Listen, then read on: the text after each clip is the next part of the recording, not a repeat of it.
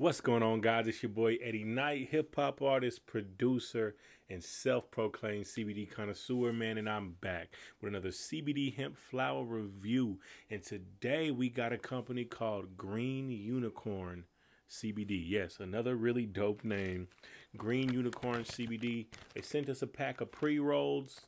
We got a few different strains. We're going to pick and see which strain that we want to try. We got a few different ones. I've had a couple of them, man. They sent a lot.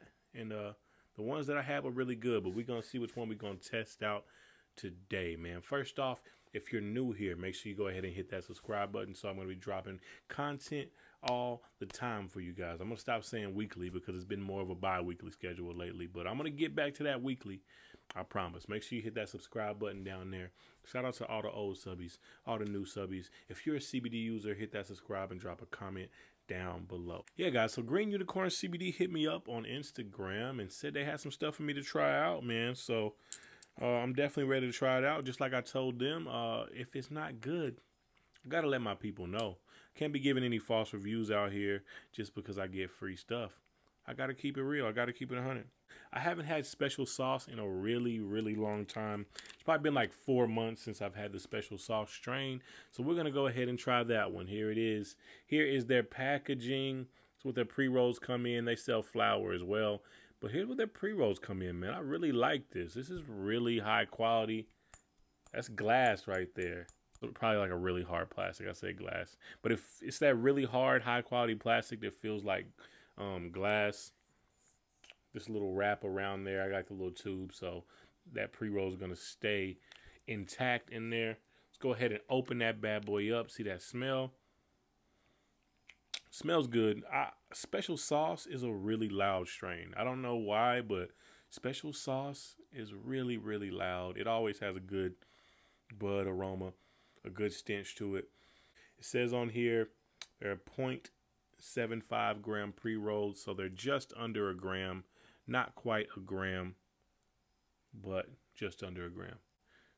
Rest in peace, Chadwick Boseman. I was going to record Friday, but after that news, I just couldn't, man. I tried to come in here and record and bring myself to it, but just couldn't, man. I was too down in the dumps. I'm still a little down today, so this is definitely going to help me out, man. It looks like it's 23.12%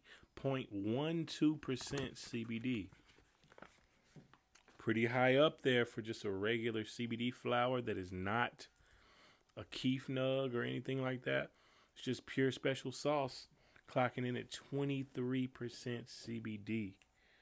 That's nice. Special sauce is a hybrid strain, so it's a blend of indica and sativa, as well as it has a 4% moisture content, a little bit over 4%, a 4.5%, which means it's going to be right in the middle as far as that moisture goes. It's not going to be like super overly sticky like a 10% say would be, but it's also not dried out bud. It's a pretty decent moisture content, which I can feel just by rolling the joint around in my hand, man. Let's go ahead and spark one up.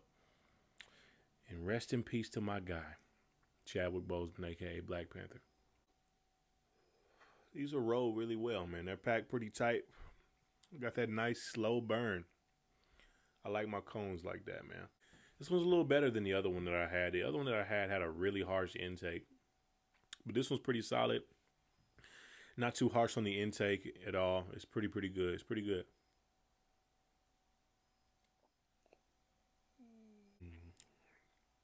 But look, man, let's talk about my guy. I want to take a couple minutes to talk about my guy, Chadwick Boseman. I keep saying my guy as if I knew him. I definitely didn't know him. But Chadwick was a really good actor, man. And I think he was really on the path to becoming a dope director as well.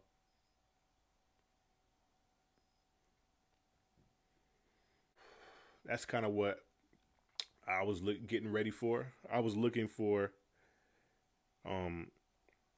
to that transitional phase of him becoming like an actor-director and taking part in directing his own films because his artistic vision is really, really dope. Now, I was definitely ready to see him transition into that portion of his career.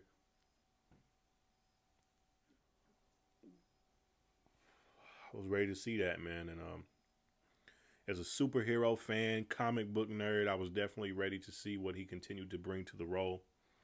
of Black Panther, man. Just a really important role. You know, as like a comic book fan,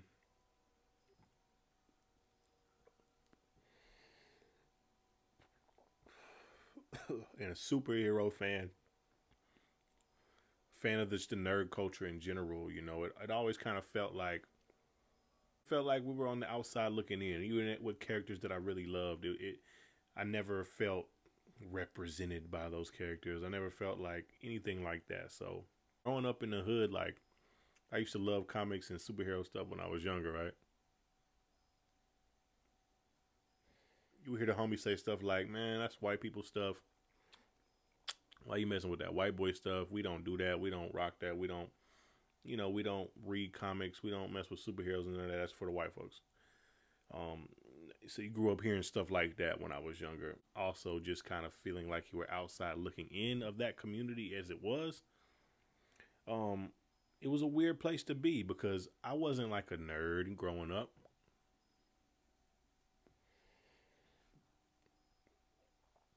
I was a quote unquote cool kid. You know, I played ball, high school, college, played basketball, and I rap, I make music. So I was definitely not considered a nerd. So usually that culture is really kind of closed off to people who didn't fit that typical nerd appearance and typical nerd personality, which I didn't. So I always felt outside looking in, like I said. But man, that Black Panther movie really opened up comics in general. It really opened up comics. It really opened up comic book movies. DC and Marvel and all these other people, they're gonna take follow suit with that, and we're gonna get some even more black comic book characters on screen. But not just black. Marvel has Shang-Chi coming out, which is an Asian superhero. So yeah, man. Black Panther, just like all of Chadwick's roles, were really, really important.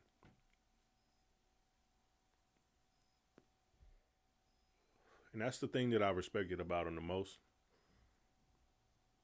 None of his roles were like stereotypical black people roles. But at the same time, he definitely made movies aimed at a black demographic, but they were never like portraying stereotypes.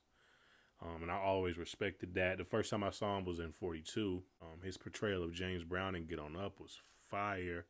Super, super fire, man. I love Chadwick Boseman. I was so happy when he was announced to play Black Panther, man. I knew he was going to kill it.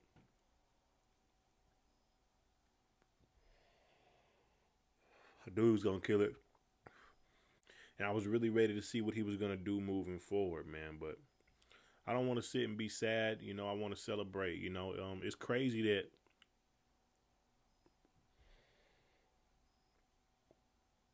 he was a part of Black Panther. First movie with a majority black cast to make $1 billion in the box office. Then he was a part of Avengers Endgame, another $1 billion movie. He was a part of Infinity War, another $1 billion movie. It's crazy, man. And not to mention, 21 Bridges and Marshall, where he played Thurgood Marshall, a pretty significant, important figure in American history, black history, all that. He did all this with a span of 4 years. He put out 10 movies in 4 years. That's insane. That doesn't sound like a lot. Maybe if you don't know how movies work, but you got to realize sometimes movies take up to 2 to 3 years to get made. And he put out 10 movies in 4 years. That is insane, crazy work ethic. Just to put that into perspective, like Leonardo DiCaprio puts out one movie every 3 to 4 years.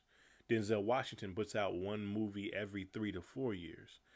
Will Smith, once every 4 years. These people put out, that's how these superstars operate. And I'm going to be honest, I was like kind of confused on why he was kind of doing that.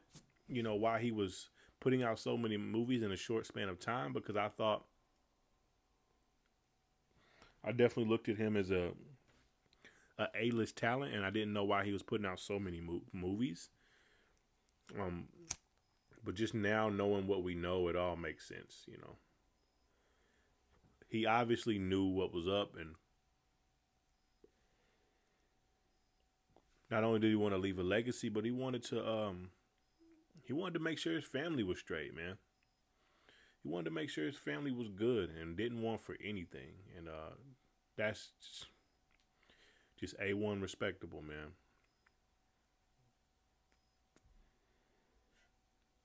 Just what he did as Black Panther, man.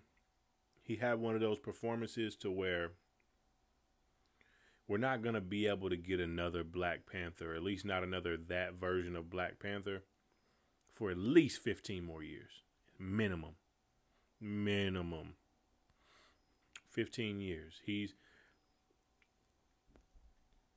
like Tobey Maguire is Spider-Man to me, just like Michael Keaton was Batman for me, just like, you know, whoever, just like Robert Downey Jr. is Iron Man. Chadwick Boseman is Black Panther. Chadwick Boseman is King T'Challa. Tough loss for the Black community. Tough loss to the film community. Tough loss to the nerd community. Tough loss to the world, man. 100%. And that's going to wrap up the Chadwick talk, man. I couldn't make a video right after that incident without talking about it for a little bit, you know, because I really did appreciate him as an actor, man. And he was becoming one of those people that I held in that light of like a Jamie Foxx, and that I held in that light of like a Will Smith, and that light of like a Denzel Washington. He was becoming that, you know. He didn't quite have enough years in yet. You know, he just blew up started getting on the main big screen in 2013. So it's only been less than 10 years. I know he's been acting for 12, 13, 14 years, but you know, he just made it big 2012-ish. So he wasn't quite there for me yet, but he was on the way, man. And that's what makes it so freaking sad, bro. Because we talking about a guy who had the best trainers. He was in shape. He was healthy. He was positive. He was spiritual. You know, he did the right things. You know, so that's just one of those that just make me put life in perspective, man, for real. R.P. Chadwick Boseman, R.P. Black Panther, R.P. King T'Challa, man. Rest easy, King. But look, all right, now that we're done talking about that, man, we're going to go ahead and get into the grading portion of this video. If you stuck around this long, I know this video is a little bit longer than what I usually do, but I just had to talk about Chadwick, man. Too important not to. Too influential on me personally for me not to. So I had to. But we're going to go ahead and get into the grading portion of the video. So stay tuned. All right, guys, I let that sit in for about 5 to 10, and we're going to go ahead and get into the grading portion of the video. And you know how we do. We got to start off with the presentation. So like I showed you earlier, they came in these tubes, pretty well sealed. You got to squeeze them. You got to squeeze them and twist to pop them open. They also have a QR code right there.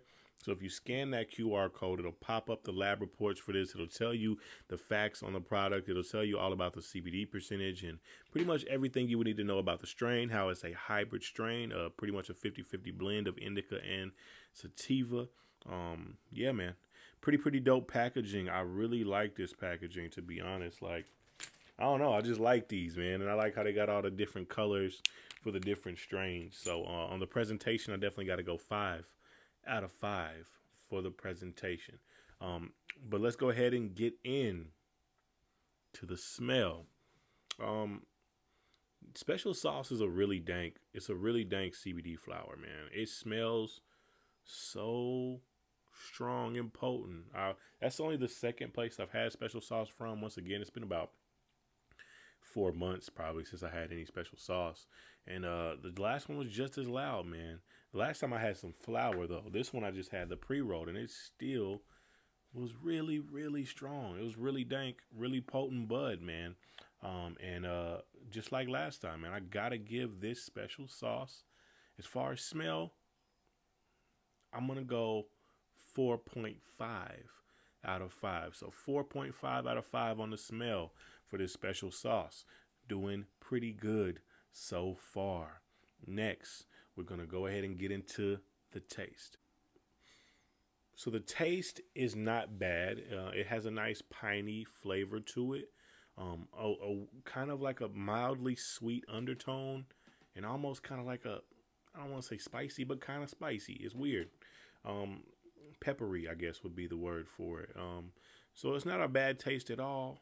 Special sauce for me personally, though, it's just a little harsh. I don't know why, but it's the second time I've had it from a different company. Special sauce is just a little harsh for me. Keep in mind, though, I am not an habitual smoker. I don't really smoke weed. I don't smoke like that. So if you're coming from THC, you might really love this because it's really strong. It's not harsh. I guess harsh would be a bad word for it. It's just a really heavy smoke. It's a heavier smoke. This was a lot smoother than the last special sauce I had, though, but it was still a pretty heavy smoke for me. I still feel it up in this area right here. So keep that in mind. If you are not a THC smoker like myself, I am not, it might be a little stout for you. But if you're coming from THC, you're probably going to love it. And for that, I'm going to give it a 4 out of 5 on the taste. I'm going to give it a 4.5 or a 5 maybe if it wasn't so heavy. I'm just not a fan of the heavy smokes myself. Next, we're going to go to the effects. That's the most important part to me. This is a 50-50 hybrid, and it pretty much explains it perfectly. It's a really balanced feel. If I were to go bury up in the couch and watch TV, I could definitely go to sleep right now. But if I had errands to run, if I had stuff to do, if I wanted to wake and bake this, I could. You know, it's a really balanced feel. Doesn't make you too tired. Doesn't make you too uplifted. It's a really even, mellow ride with this. I really appreciate that feel. I love my hybrid strains. I'm going to give that effect a 4 out of 5 as well. And I'll put the overall score right here for you. Yep, marvel at that. That's what we got. That's going to be the overall score of this thing. So that was a really solid score for this. I'm going to record another one tomorrow, and another one the next day, and another one the next day until I get through all these. And I got like a lot of packages of flour that I just haven't recorded yet. So I got to get to all those. So I'm going to get back to the weekly schedule. I promise. I promise. But look, guys, I appreciate y'all for tuning into this video. If you stuck around this long, salute to you. You're a trooper, man. RP to Chadwick Boseman, a.k.a. Black Panther, man. To all the night owls out there, subscribe to the page. Go ahead and drop RIP King T'Challa or RIP Black Panther or RIP Chadwick down in the comments, man. But look, it's your boy Eddie Knight. I'm out. On the road to success with my hype beams on. I ain't made it yet, but I still dream on. Lost in my head and my thoughts get dark. I can't even seem to find the light no more. Honestly, I don't wanna fight no more. Give me anything to make time go slow. Can't have these thoughts in my mind no more. Cause I can't seem to find the time no more for these pipe dreams.